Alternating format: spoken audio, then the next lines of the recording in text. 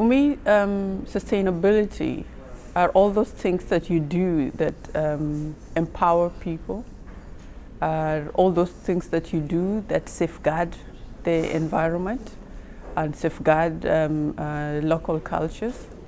And there are all those things that combine to champion a good cause.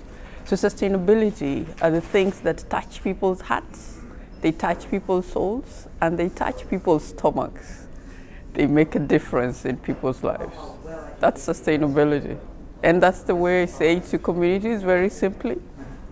When you engage in anything, make sure that it empowers you, you feel good about it.